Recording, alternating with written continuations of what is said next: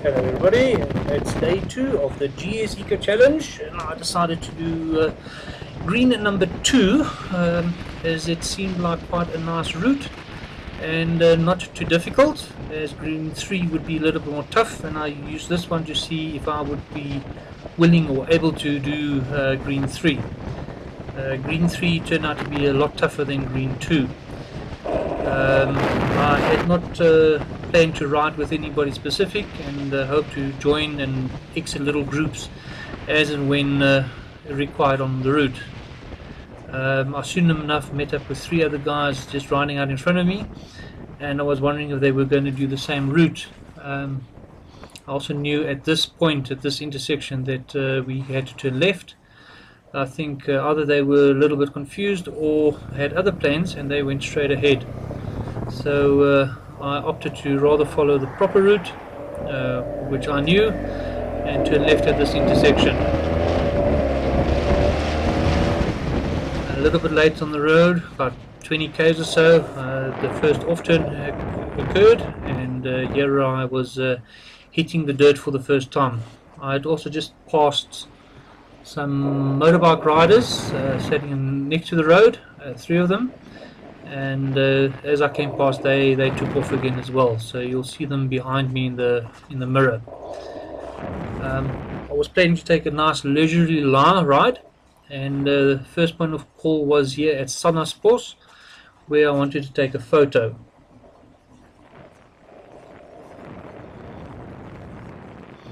There I'm looking for where the station is, and I decided to make a U-turn and turn around and go have a look at the train station itself.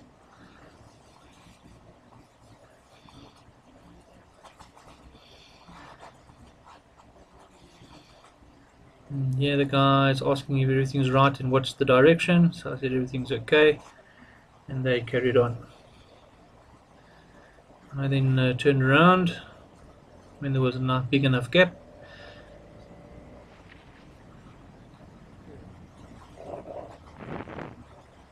gave him a wave, and then went to explore the train station.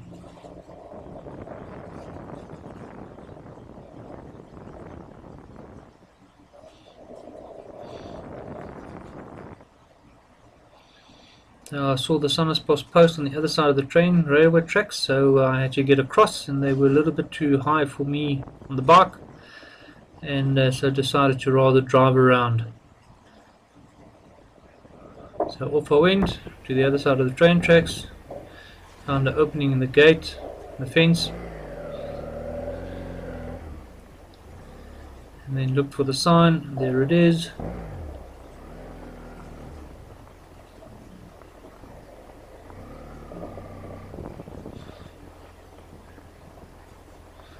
And parked my bike.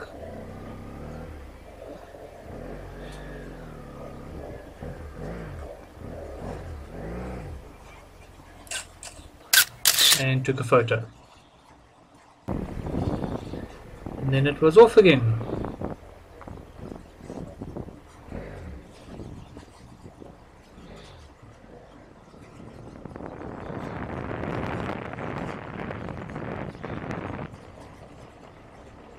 So at this stage, taking it very easy. I don't know what to expect of the dirt roads, and I don't have any protection underneath my bike, so I need to be very careful when I ride dirt roads. And at this stage my tyres were still pumped to full tar road pressures, and I took it easy. The ground road was quite good, but I kept it to about 60-70 k's an hour, nothing too fast, but I decided a little bit later on, as you'll see, to rather deflate them. Here a little drift coming up.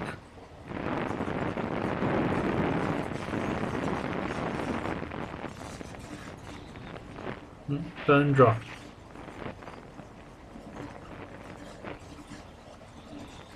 There were quite a few small streams that were bone dry, but there were also quite a few rivers that had some water, and later on you'll see one with some birds. So I decided to, next shady spot, I'll deflate the tires. So I've got my pressure gauge out, my little tool bag.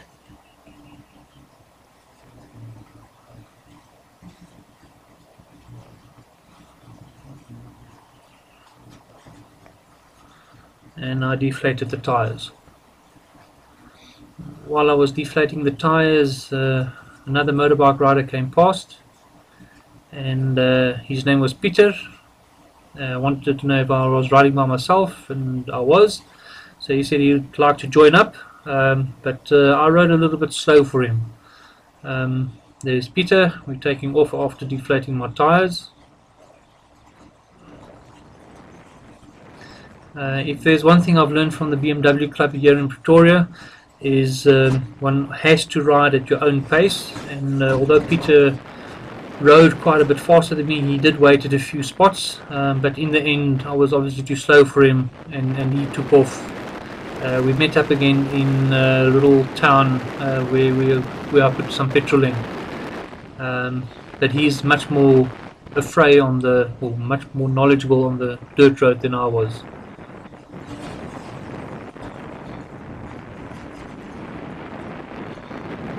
Also, I plan to stop quite often and take photos of the poppies and farms and so on. So I didn't want to keep any other riders up. To me, it was a day of discovery, not just riding. You know, almost went, saw the car, backed off a bit,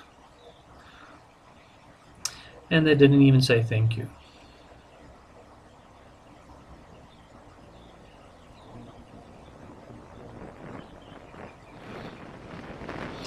Yeah, it's Peter waiting for me at an intersection. He took one or two photos of me coming around the corner.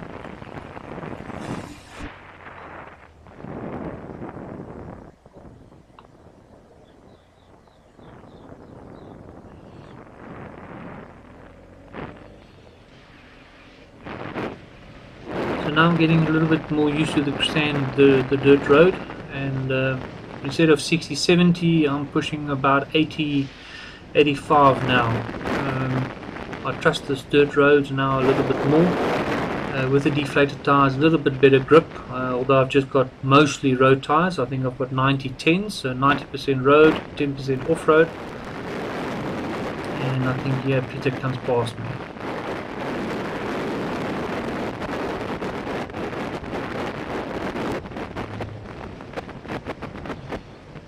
This is beautiful Free State farms. As you can see for almost ever.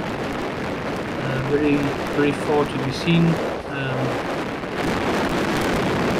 Early spring, but the grass is still very barren. Have had hardly any rain around.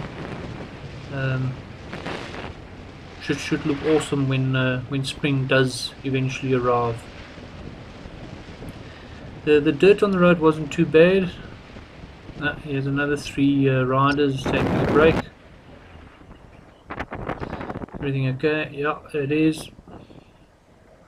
Waiting for the truck. And back onto the dirt. My camera is fixed to the helmet, but I've put some stabilizing power tools on my video editing software, and with that I'm able to stop a little bit more of the shakiness. So you'll see the helmet come in and out of frame quite a bit.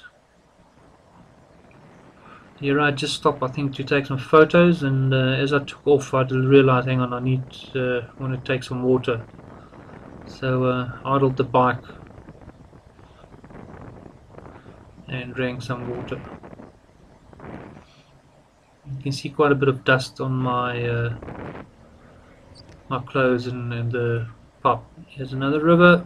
Yeah, that one's got a little bit of water. And a guy waiting by his bike that had just come past me, and he was going to take some photo of his buddies crossing the river, I suppose. So I thought I'll add a little segment in of what the dirt road looks like uninterrupted, without split scenes, and here we go. sped up to about twice the speed.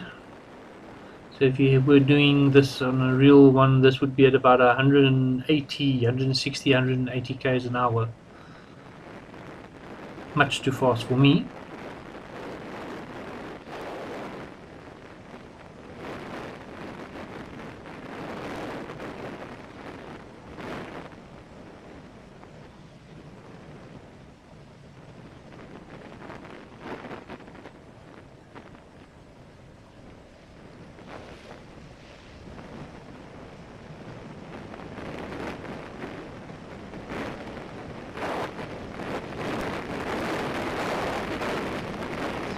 And this was now nearing the end where I filled up for the first time with petrol. So here we're getting into Reddersburg, I think it was. I love coming into small little towns and specifically looking for the local church and taking a photo with me in the bike in front of the church. But strangely enough, in this town I didn't do it. I just took it at a butcher after filling up with petrol. I think the reason was that there were other BMW club members already taking photos there, that I opted to do the same.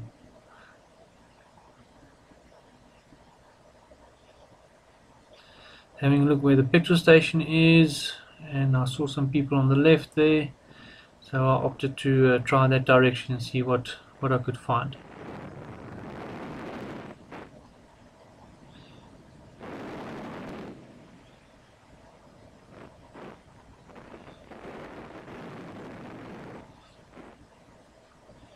Yeah, some cop cars. Didn't notice it at the time. And here the people on the left taking a break and some photos, town photos, and on the right people filling up with juice for their horses.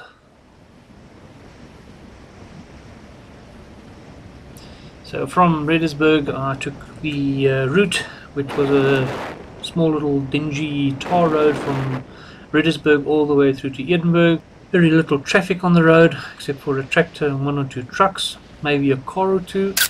And I stopped at the local church for a photo and then took the route north towards the Edenburg, which was along the M1. As I approached this spot I saw a lot of birds flying around, so I thought, hang on, let me stop and have a look.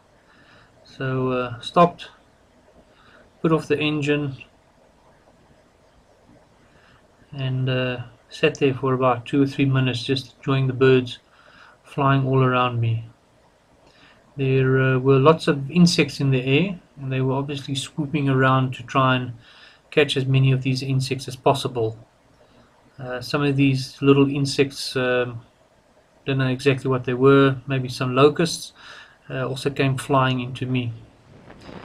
Then it was off again, and long open stretches of open farmland on both sides, and every now and then a few trees and houses close to the road where I slowed down in case there's people or cattle crossing, and then sped up again. By now I was regularly doing about 100 k's an hour on the dirt. As you can see, there's a nice hard compact area that I'm riding in, which kept on going for quite a while. There's another bridge.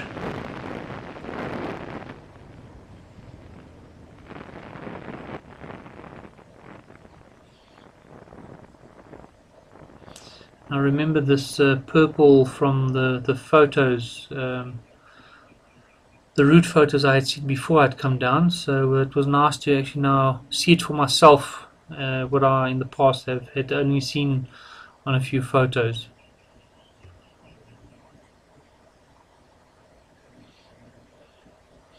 I'm taking a few photos with my drift camera.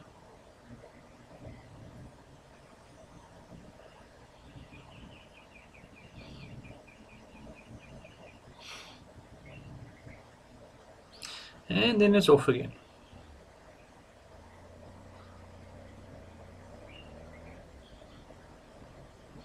So one pity is I should have cleaned the lens a little bit more often. So a lesson learned with these 4 days of riding, and in the future I'll take a little cloth and some liquids with to clean up the lens a little bit more often. Nice open road, koppies in the distance.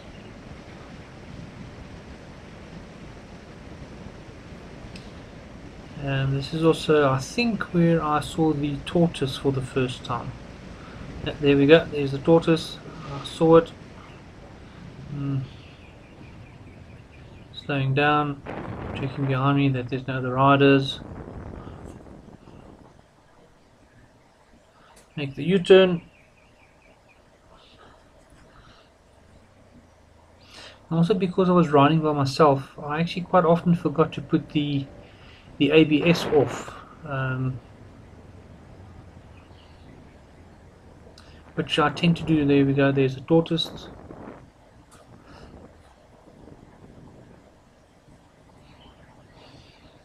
I need to look at my clocks and just see if I did switch off the ABS. Yeah, it looks like the light's on there. So here I stopped at the tortoise, and I took an awesome photo with the tortoise, which is down my Facebook profile page.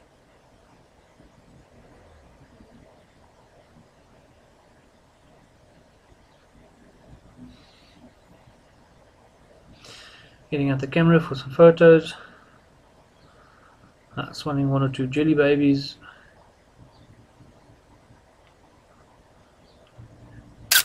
And there's the awesome photo. Back on the road. Not quite a tweespoor, but very close to it. And obviously sped up. I don't ride this fast on gravel.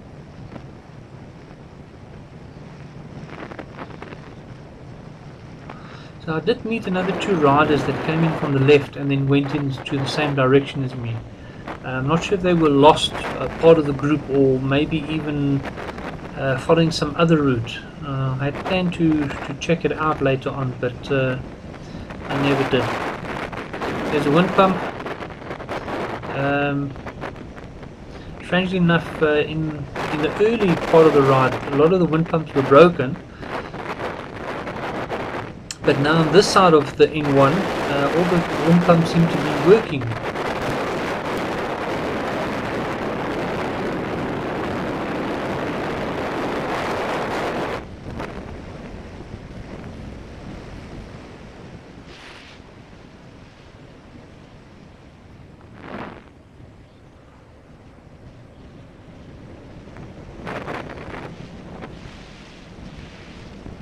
Coming to some intersection or something, so I'm just checking which way I need to go.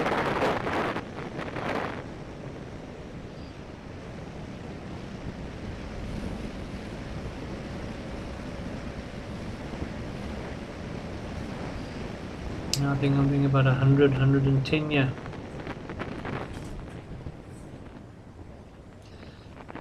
Also chatting to the other people, everybody comes off at corners. Hardly ever does anybody fall on a straight line, and so what I do is I'm extra careful at the corners. I do slow down to a little bit slower than I would normally want to, just in case the corner is a little bit sharper or steeper or more of a decline than expected. So we come to an intersection. I saw the board, I thought.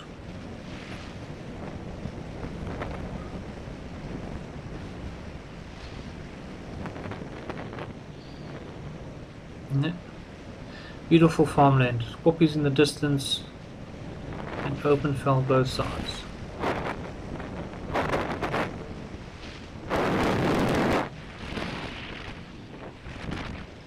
Removing some dust. So this here I'm coming along, and I see these cars and motorbikes standing here, and I think, oh, somebody had an accident or something. So quite concerned, and then found out they were not sure of their way. For the road now. Which road are you looking for?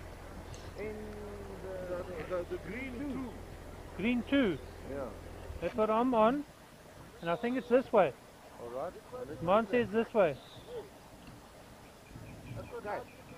Green 2, yeah. So it should be about 20 k's away from... So 2-3 guys took off and left the others there, so it must have been 2 different groups, and eventually met up with some of them again at the Oude Kraal, which is, this is the entrance to it. Had a lovely lunch, and there was a tame meerkat as well, which was very photogenic. Not sure if I added any photos into the video here.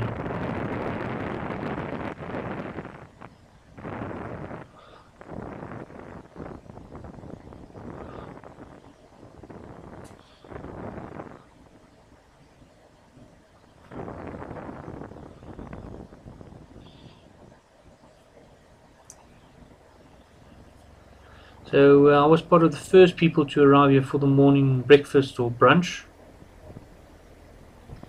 As you can see, I'm about the 4th or 5th bike, but by the time I left there were at least another 10-15 bikes stopping for breakfast. They had an awesome selection of things to eat.